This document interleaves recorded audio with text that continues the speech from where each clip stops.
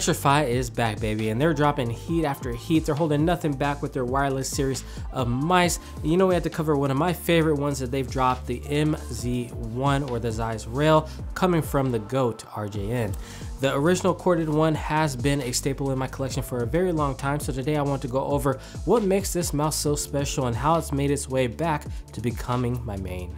And through this whole process, I hope to inspire you to maybe check out this mouse and also to maybe actually look at your grip style and the things that you're doing and how you're aiming. So let's start off with the build quality and what's changed from the original. It keeps the same dimensions of the original wired one, but this time it has a screw on the back where you can remove the back shell and make it flatter. This is a criticism that I had on the default shells, that the hump was a little bit too big, especially since this is a fingertip grip centered mouse. And it would cause the back of your palm to hit the mouse hump.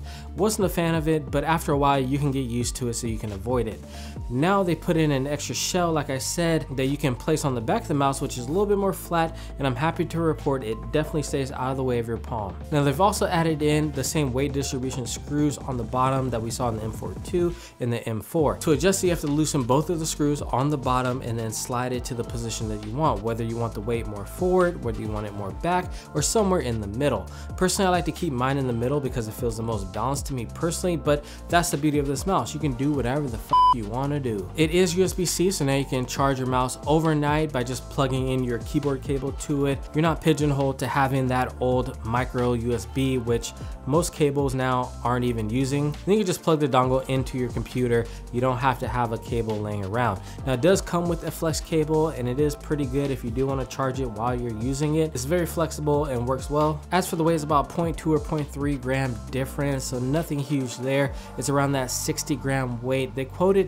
62 on the site, but I think that they just want to give themselves a little bit of wiggle room, and they've made it. Now I've heard people saying that they could have made this lighter by taking out the RGB, the weight distribution, all that stuff, all the unnecessary stuff, right? Personally, I think that the best mouse weight is around 60 grams. When I get down to about 40 grams or so, I start to be inconsistent from day to day. One day I'll be a beast, the other day I can't hit a broadside of a barn. 60, I can always feel the mouse. It's light enough so I don't get fatigued. Now you can take the back shell off completely and it gets the mouse down to around 57 grams and it works just fine. The only downside is that your inside of the mouse is going to be exposed. Now the PTFE feet are good. They glide well and have a nice thickness to them. Overall, the build quality of this mouse is outstanding. The coating is amazing, stays dry even during hot, sweaty weather. That's right. I also like that where you rest your fingers, it's actually unibody. It's smooth. There's no holes there, so it's very comfortable. I don't know what kind of magic they used, if RJN just predicted that we were gonna have our fingers here during fingertip grip, but it works out and it's super comfortable. All right, so we've gone over some of the build quality. Now let's talk about what makes this mouse so special, and that's those comfort grooves on the mouse 1 and 2. These grooves make for an amazing fingertip grip experience because it allows you to pivot the mouse with your fingertips with ease. This is a double-edged sword though, because the outside of the mouse flares out, so it can tip over if you press towards the edges of the mouse. So keep that in mind. If that's something that you like, you will be forced to be in the groove. No pun intended. More on the shape later. Now as for the clicks on this, the side buttons feel slightly better than the original. I say they're on par with my favorite side buttons, the Ultralight 2. It's very, very close. The scroll wheel is textured and has some nice feedback, not super slow, not super fast, but somewhere in the middle. It is a little tough when you do press it down. I wish it was a little bit lighter. Now after using other mice and then coming back to this, the MZ-1 is like a breath of fresh air. The mouse 1 and 2 are super crispy and responsive. Using the slider on the bottom, you can turn on the mouse and at the same time choose what this top button does. It can do the DPI, or it can do the RGB, or you can choose it to be a page down, which you can bind in game. Overall, I'm a huge fan of all the buttons on the mouse. I think they nailed it on that front. And right now what you're seeing is Xtrfy really in their bag with their latest wireless offerings. Also, I forgot to mention there's another button on the bottom for the polling rate. To change it to bouncing, you just hold the 2 side buttons and the scroll wheel down and it'll change colors. You can also change the lift off distance by holding the side buttons in the mouse 1 and 2. And you can change that between 1mm and 2mm. I love that this can be all done on board without the need of software. I'm looking at you, Razer Synapse. Before we go on to talk about that shape, you know I gotta drop that sound test for you guys, so let's drop it.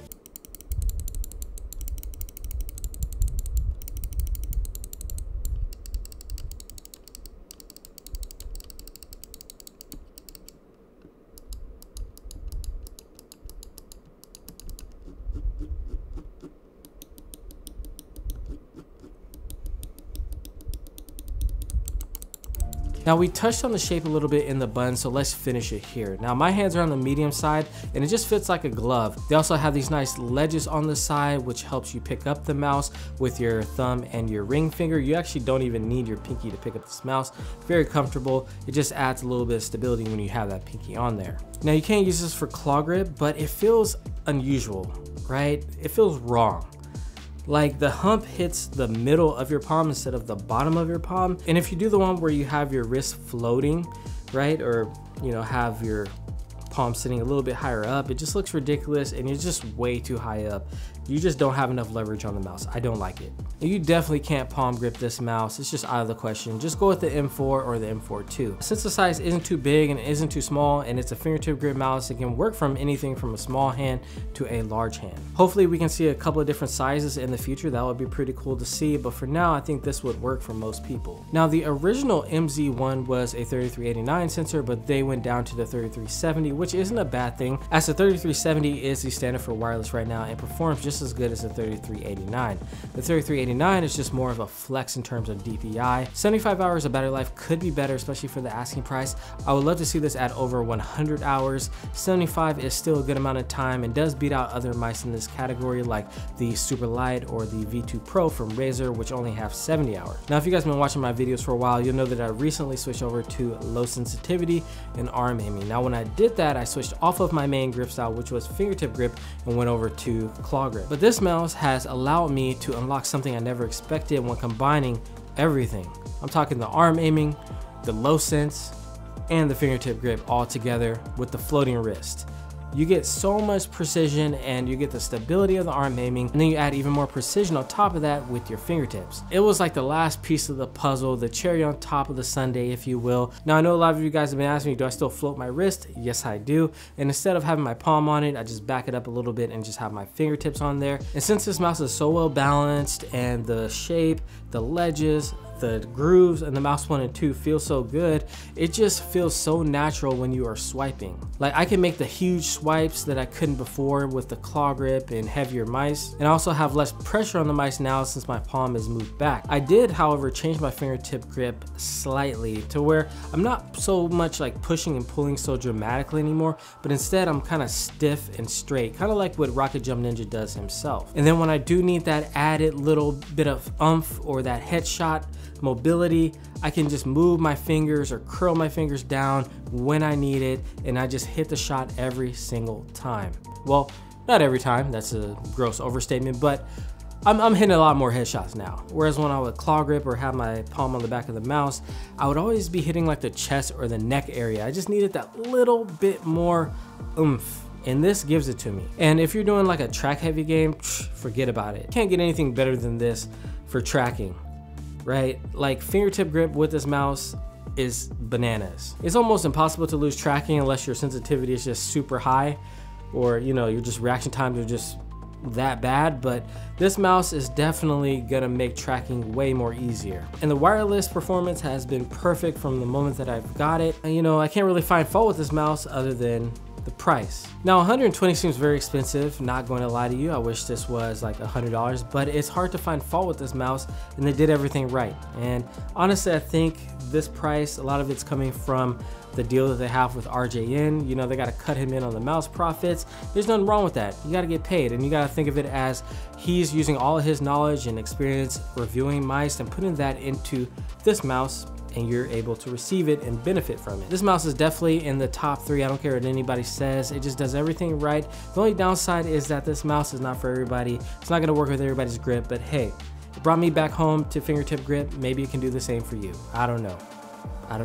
Try it. All right, guys, so that's gonna do it for this video. It has been your boy BT. Don't forget to like, share, comment, and subscribe, and I'll see you in the next one. Peace.